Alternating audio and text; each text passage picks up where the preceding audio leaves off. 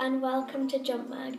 So we've decided to start a new series called, I don't know what it's called. We've started a new series for kids and teens who are trying to cook by themselves, because we've noticed that a lot of cooking videos with kids are often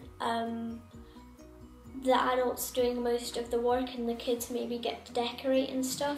So we've decided to start this series to help you learn how to cook with minimal help from parents or adults. So we've hopped into the kitchen. We've got our aprons on, our pot is on the stove, got our ingredients sitting out, our toaster's ready. Let's get going. Here are the ingredients you'll need. Simply some beans. We're using Heinz beans because we like them the best, and 2 or 3 slices of toast, depending on how many people you're serving. You'll also need a wooden spoon, a stove to cook your beans on, and a pot. Any size will do. And last but not least, you'll need a working toaster to toast your toast.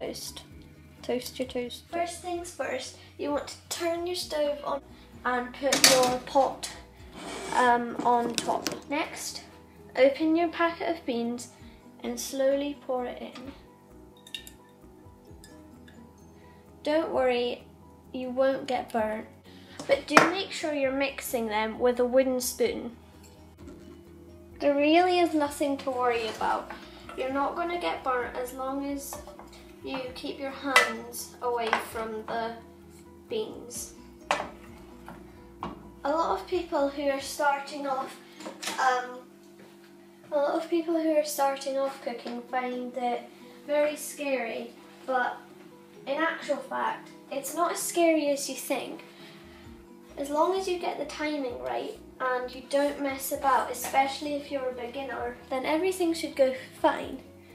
And don't worry if your meal doesn't turn out the way it showed on the website or recipe book, because they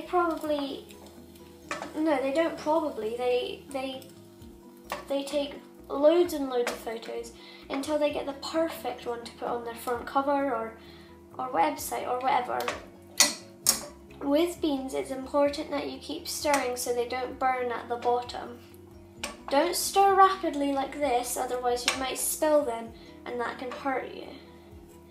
You want to stir them gently like this. My watch, I've been stirring these for about 5.5 minutes, which is absolutely plenty. So next you want to turn down the heat to about 1, or the lowest it can go, so that your beans aren't boiling. Now that they're calming down a bit, you want to take your 2 slices of bread and bring them over to your toaster. I'm sure you all know how to toast bread. Simply slip it in the 2 slits and toast it down. Okay, my toast is toasted, so I'm just going over to collect it. It is lovely, and I'm just going to place that in the middle of my plate. Next, for the beans, you want to carefully hold it by the handle, like this. Don't worry, you're not going to burn yourself, I promise, as long as you don't muck about. And just carefully pour it onto the side of the plate.